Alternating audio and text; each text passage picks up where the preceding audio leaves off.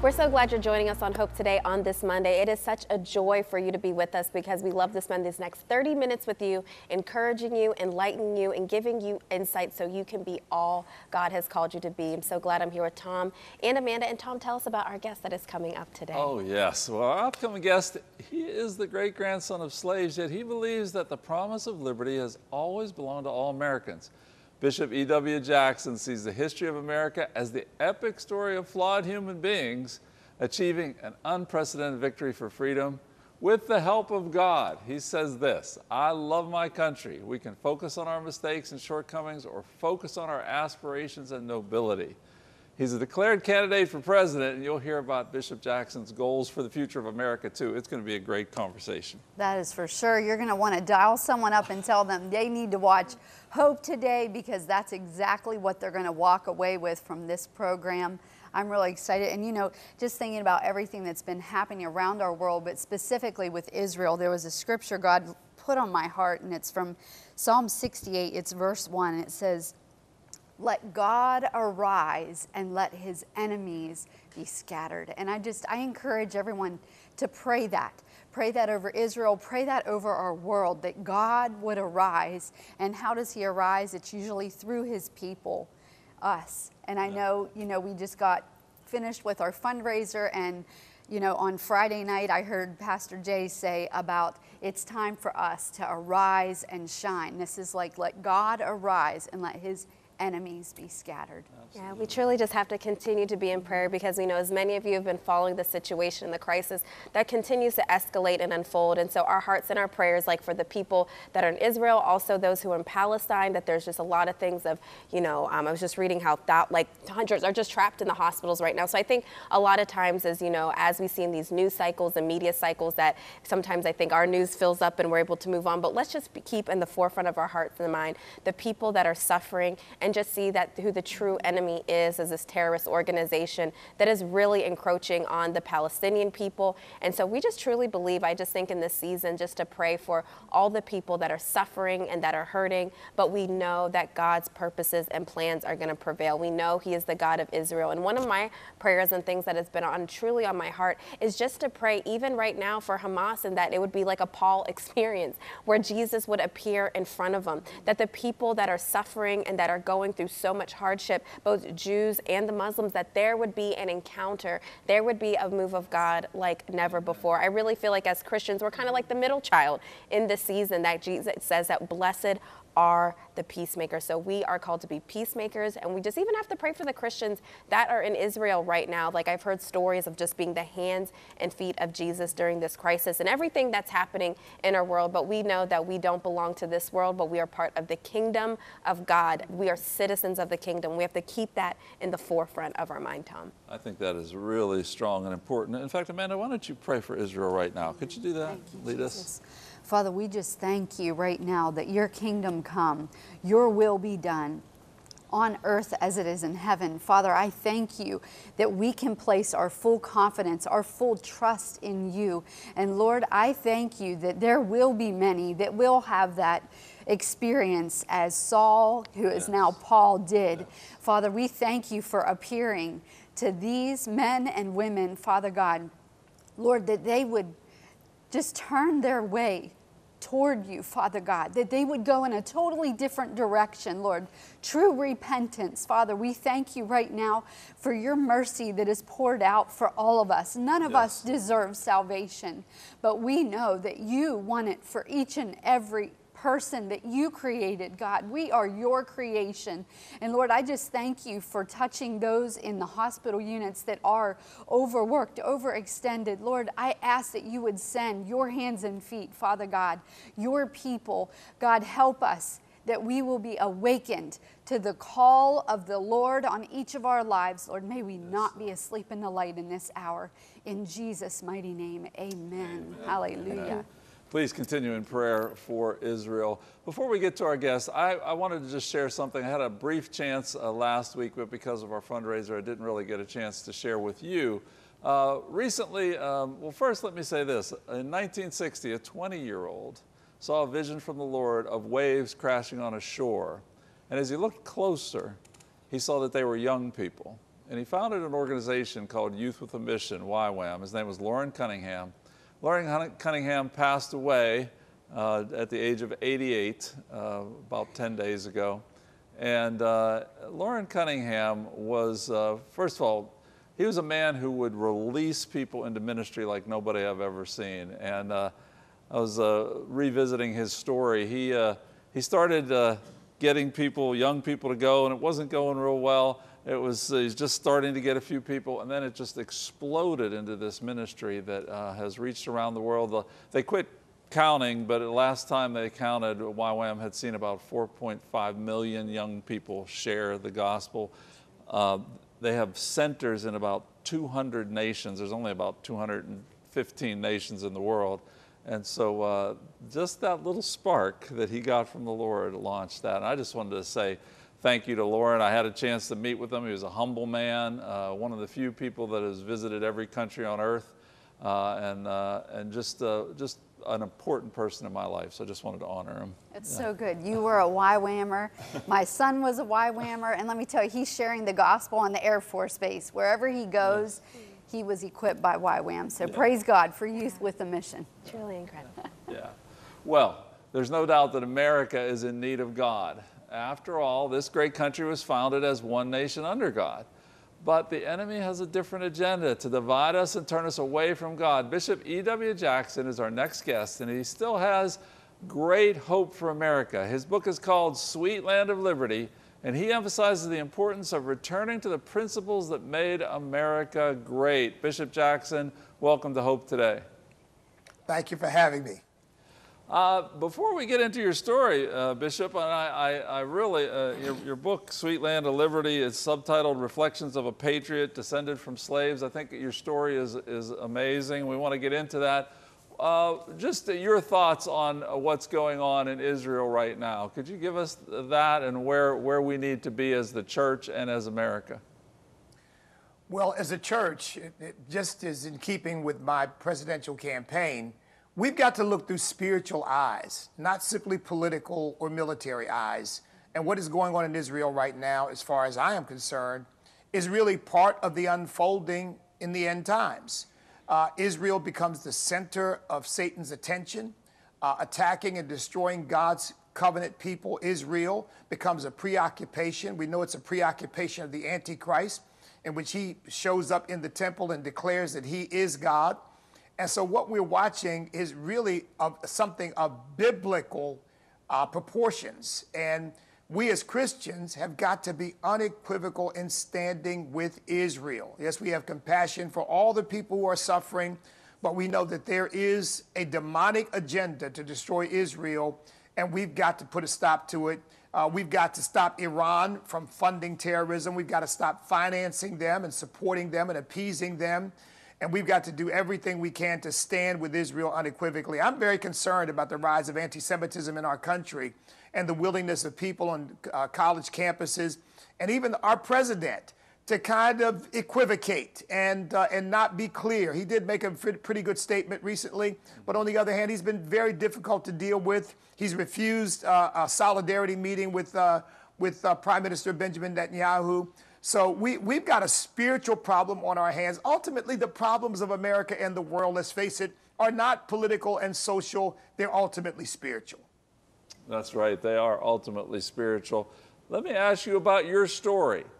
I mean, you have a truly American story. Tell us about that, and tell us,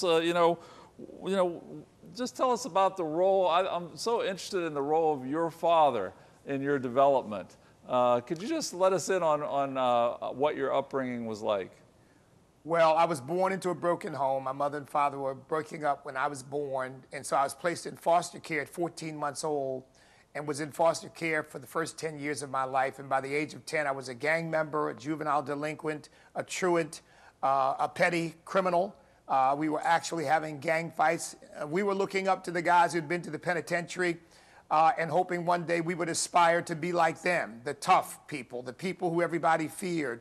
And my father came back into my life at the age of 10, took me out of foster care in a very dramatic story. I mean, literally in 1 hour, picked me up off the street, took me to my foster home, told my foster mother who had raised me from 14 months old that he was taking me And through her tears and hysteria, he walked out the door with me and never looked back. My life literally changed overnight. Had it not been for my father, I'd probably be dead or in jail right now, because that's where I was headed. But my father gave me a vision. And, he was the first person to teach me to appreciate my country, because he told me, you live in the greatest nation in the world, and there are opportunities abounding, and it's up to you what you do with them. And he used to say this to me. He would say, son, of course you're going to face opposition. I think that was his allusion to the racism in America. He said, you're going to face opposition. He said, but you will find that when people find out that you want to do something positive with your life, help will come from unexpected places, because that's the nature of this country. And I found it to be absolutely true, which is why when I got saved, in the Marine Corps, I learned duty to my country. I got saved and I fell in love with America, because I realized that it was a gift from Almighty God that allowed someone like me to do the things that I'm doing. That's a great story and an American story.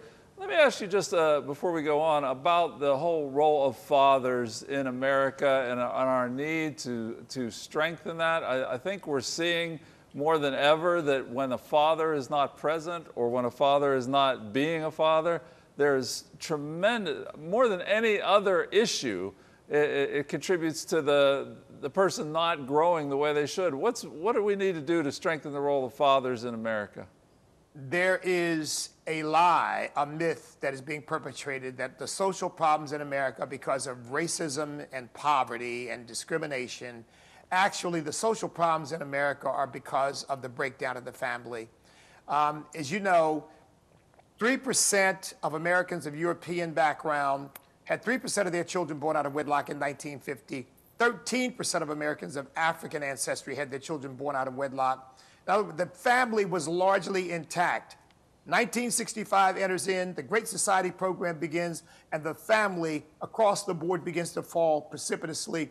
Mainly in the black community, it's most acute, where 72% now, a complete reversal, 72% of children are born out of wedlock. In a city I live near, Richmond, Virginia, 80% of black children are born out of wedlock. It's about 40% for children of Americans of European ancestry, and even the Asian and the Hispanic families are beginning to feel the pressure of disintegration. And it leads to the crime we've got in our streets. The data shows mental illness, suicide, violence, rape, murder, a whole host of issues, school dropouts, a whole host of issues are much more prevalent where a child is being raised in a single parent, female-headed household, as opposed to a family where the mother and father are together in the bonds of marriage raising their children. Look, it's the second issue on my campaign platform. The first is we must come back to God. The second is we must come back to family as God designed it. Amen to that. Tell us about your vision for America and coming back to God. We've seen some inklings of revival, what happened at Asbury, and just the beginnings, I think, of what God wants to do. What do you see as America returning to God? What would it look like? I believe that we are on the brink of a major breakthrough. I really believe the darker it gets, the brighter we shine, and that God is preparing to do something. You know, the devil's never going to outdo God. And I really believe that God loves this country. I always say the Declaration of Independence is seen as a political statement, but again, it was also a spiritual and cultural statement. It was a statement that said, we are going to be a society that believes that our rights and liberties come from Almighty God. Well, there are forces trying to rip that out of our culture and trying to make us a secular culture with no regard to God. And if you do that, you destroy America as we know it, and you destroy the firm basis and foundation for our rights and liberties. So my vision for America is that we come back. Psalm 33:12, blessed is the nation whose God is the Lord. That we come back to family as God ordained it, that we come back to a sense of civility and decency and honor and integrity, a recognition of sin for what it is, not to condemn people, but to say what there are absolute standards which we should not transgress, because when we do, we all pay the price. So I see an America in which we come together across racial and cultural lines. the beloved community that Dr. King often spoke about, and we don't see each other based on the color of our skin, but we relate based on the content of our character, our competence, our abilities. I want us to be a meritocracy, not an affirmative action culture. I want us to be a unified culture. You mentioned it earlier, I think, Tom. One nation under God. Well, we're never going to be that if we allow Marxism, collectivism, socialism to rule the day. It is so powerful just hearing you talk. And I want to say thank you for stepping up to the plate. Thank you for your obedience to our Lord. And, you know, when I look at our culture, to me, there's so much division, so many things that are dividing us. Talk to us, because when you're speaking about, you know, one nation under God, it's this beautiful picture of where we can actually be in unity. And what is the importance of that?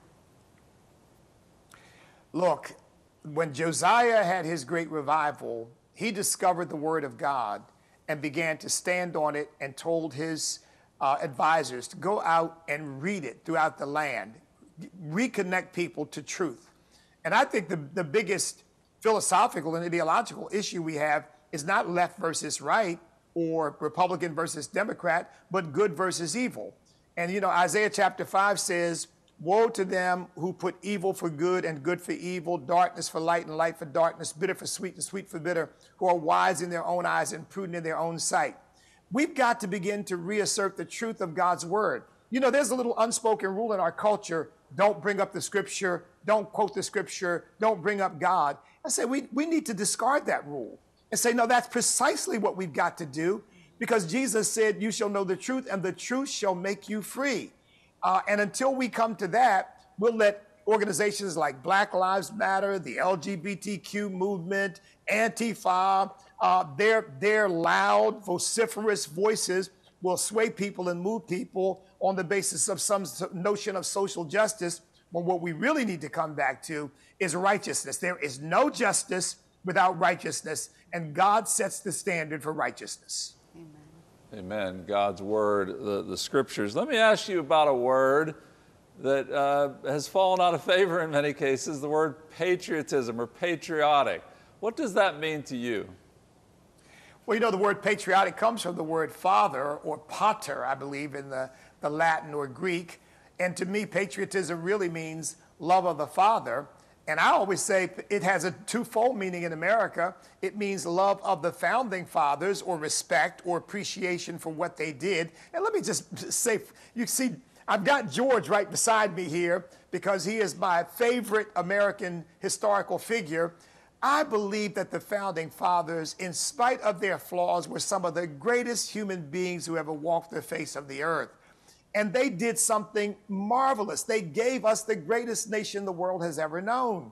We ought to thank them. We ought to be grateful. I say, I'm looking forward to seeing George Washington in heaven. I want to ask him about the Revolutionary War and ask him about some of the things that he went through. These were great people.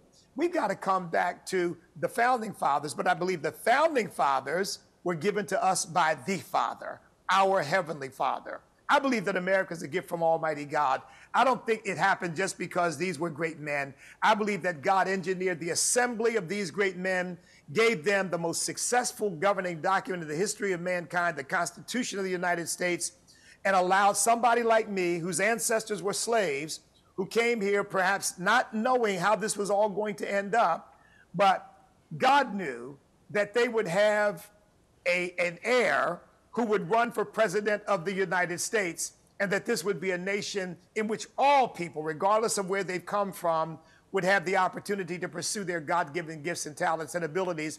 And by the way, I think America, more than any other nation on earth, and this is the way God intended it, is a reflection of what the kingdom of God looks like. When you said you had George there, I didn't know what you were talking about for a second. I was like, what, has he got a friend there? And then I saw the statue of George Washington right next to you. But let me ask you, you talked about, you know, his leadership. Let me ask you about a return to principled leadership, because you focus on that. What is your definition of that? How do you see that happening? Well, you know, I really believe that the educational system has a twofold and maybe even a threefold purpose. Of course, it is to educate people, give them academic disciplines, teach them knowledge, information, but on the basis of truth, not on the basis of ideology, not on the basis of a polemic against the country. And the second thing is to build in them the character that makes them good people and good citizens. And that means, as the early educators understood, that means teaching them that we are all ultimately accountable to our Creator, to Almighty God. You know, education, in a free society, education should produce not sycophants, not slaves. It should produce thinking, responsible citizens who understand their role in a free society. And our educational system, unfortunately, based upon that standard, has completely broken down. And so my wife and I started a school called the Maximum Potential Christian Academy. It's a principal education school in which we are doing that, teaching the disciplines, of course, academic excellence, but also teaching character and teaching our relationship with God. This is just so powerful, everything that you're saying. And I would love for you to just take this opportunity to pray over our country. And I believe that God has you at the right place at the right time. You're walking in His gifting and calling. And I would appreciate your prayers today. Absolutely. Let us pray.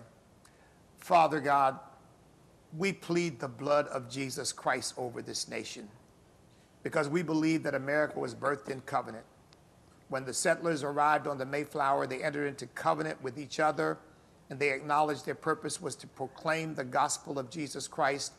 The Jamestown settlers did exactly the same thing. And Lord God, we need America to come back to its sense, its understanding of itself as a covenant nation with Almighty God. And so, Lord, give us an awakening, give us a revival. Pour out your Holy Spirit upon us.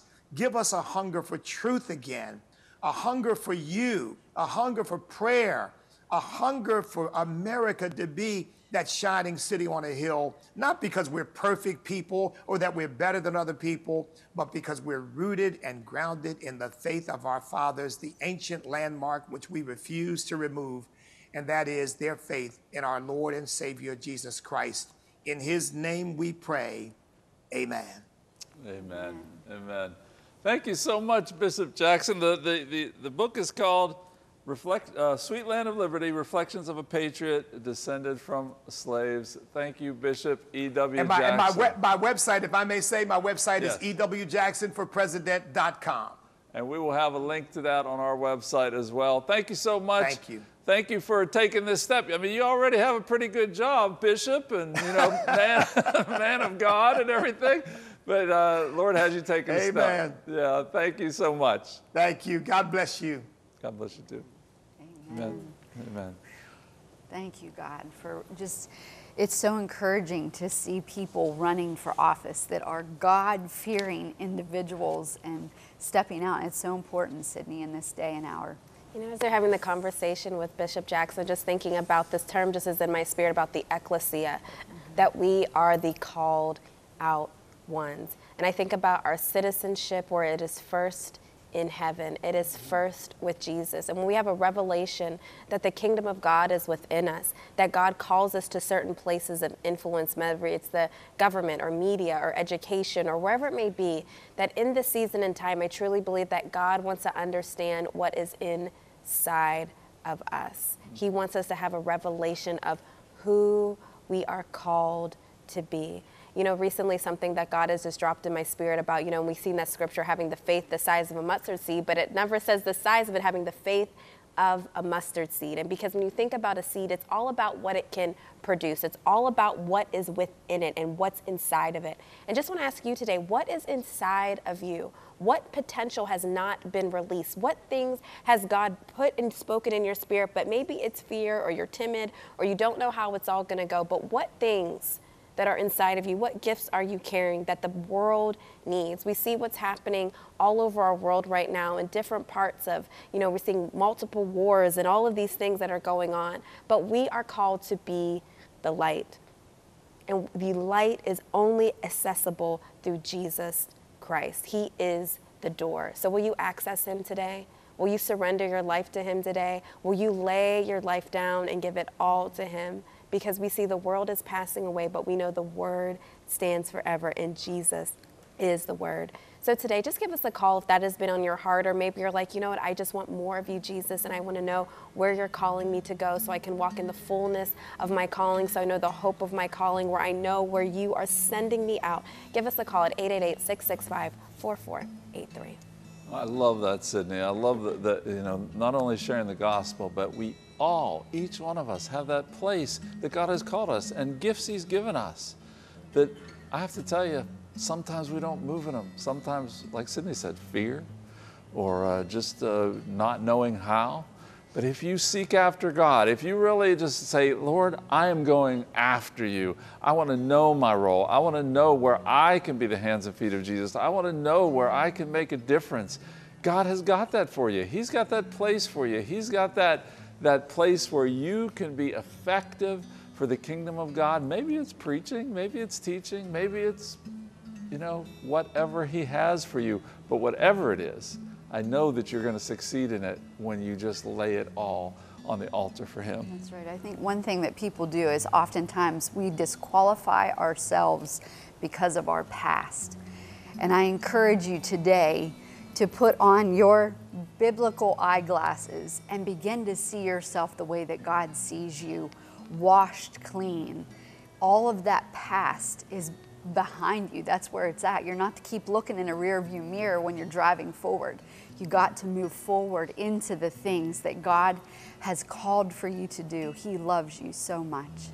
He truly does love you so much, and we're just so glad that you've joined us on Hope today. And this is what it's all about, this program, why we created it and why we started it, because we love to just take this time to speak to your spirit, to speak to your heart, so you know the plans and the purposes of God, and also that you know Jesus. You know, having a relationship with Jesus, coming into the revelation of Him is the best thing ever, because when we know Jesus, when we find our identity in Him, when we're rooted in Him, we know that all things are possible, and we can make great change in this world, great change in this earth, great change in our communities, because we know that people need to know who Jesus is. We love you so much. Have a wonderful day in Him. On tomorrow's Hope Today, finding purpose and meaning in the midst of life's most difficult setbacks. Motivational speaker and author Gary Miracle shares his personal story of tragedy and offers a different perspective on how to live life each day. Don't miss tomorrow's Hope Today.